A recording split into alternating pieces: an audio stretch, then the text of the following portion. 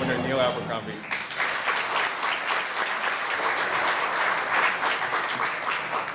Thank you very much, Keith. Aloha. Aloha. I had the opportunity when, right after Norm was named, to pick up Coach Phil Rauscher and Coach Lou Powell at the airport. Needless to say, when they got off the plane, a little bleary-eyed, they were a little bit surprised to see the governor there at the state, especially because they had to look down so far to find me. But it wasn't a surprise for me to know that I had the opportunity to do the one thing I think that distinguishes, one of the things that distinguishes our Hawaii Ohana is I can't imagine anybody coming who is going to be part of a family that we don't pick up at the airport. But when you come to Hawaii and your family, or you're going to be welcomed as family, you get picked up at the airport. We're about to enter a new era. We're about to enter a time, I think, when there's going to be more cohesion and more sense of Ohana and family perhaps than we've had for a long, long time. And I wanted to make sure that the first two folks to come to accompany Coach Chow on his journey, Coach Phil and Coach Lou, knew that we were behind them 100%. We're going to see to it that whatever you need in terms of facilities, you're going to have it. We're going to be Division I all the way across the board. We're going to see to it that everybody understands that the University of Hawaii is a great school. And the person that can put all that together, the person whose record was such that not only from the point of view of wins and losses, but from the point of view of character, from the point of view of being able to secure for any family the sure knowledge that their son is going to be playing for a team that understands what family and future and character is all about.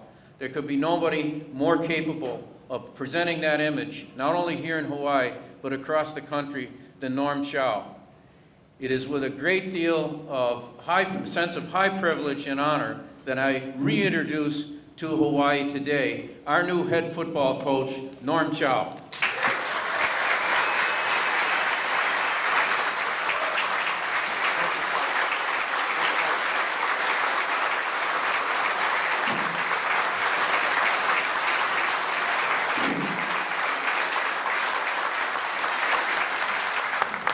Thank you, Governor. My dad would be awfully proud to be sitting here right now. Excuse me. This is a very, very special moment. I promised I wouldn't lose it. But we're home. And I can guarantee you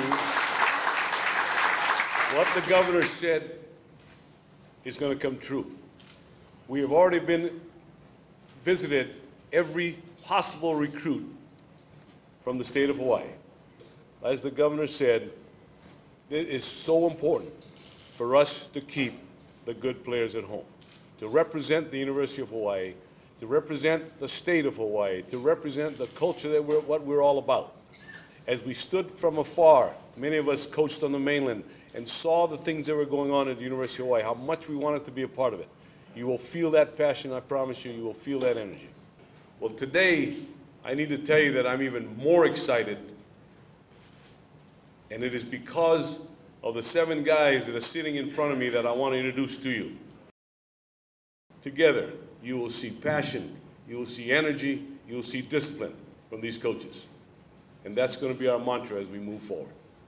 As honored as I am to be a part of this, I have to tell you, we are not in awe of the task that is ahead of us. We have been given some responsibility, a tremendous responsibility to make sure that our young men perform the way you want, the way we want, the way all of us want them to perform. We understand that. We also understand the daunting task that is ahead of us with that schedule that Jim Donovan decided to give us. To play on the road at USC, to play on the road at BYU, to play on the road at San Diego State, to play on the road against the Air Force Academy, is an extremely challenging schedule. Now, we need support. If you went to San Diego State and saw their facilities, if you went to the Air Force Academy and saw their facilities, when you go to the Coliseum in Los Angeles and see the venue that they present, if we want to be, as the governor said we need to be, we need your support. We need from the biggest donor to the guy that just shows up at the ball game to enjoy an evening out. We need help. When I coached against the University of Hawaii, I'll never forget. I remember driving the bus, not driving the bus, being on the bus, being driven to the stadium, where we couldn't even get to the ballpark. Our business manager had to get out and ask the cars to move. And as we looked up about 50 yards, there was Dick Tomey doing the same thing, because his team couldn't get in either. That's what we want. I remember our kids from Boise, Idaho, and Warland, Wyoming, looking at in awe at the tailgate parties and all the smells that accompany that, wondering what in the world are we getting into. That's what we need. That's what we need. That's the support that we need. As far as our responsibilities to our young people are concerned, let me just cover that real quick, and I'll answer questions. Number one, we feel very strongly that our number one goal, we need to graduate student athletes. And I think if you look at our track record, our own education, my wife and I's children, you will understand how important education is to us. Number two, along the way, we're going to teach some life lessons. That's the responsibility of our assistant coaches. Football is such a unique game that it gives you the opportunity to teach discipline, to teach family, to teach working together, all of the things that allow us to be successful later on in life. Football is this long in a college career. Lives are that long. So we need to make sure we don't lose sight of what we're teaching our young people. Number three, we're going to win ball games. We're going to chase championships, and we're going to try as hard as we can. No one's going to outwork us. I promise you no one will outwork us. I can't make a lot of promises, but I will promise you that no one's going to outwork our staff.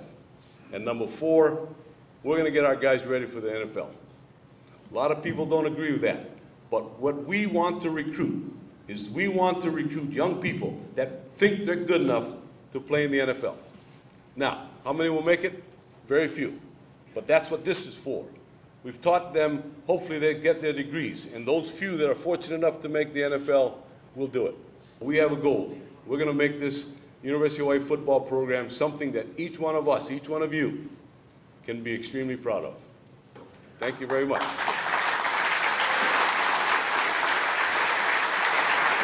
Any questions? Any questions?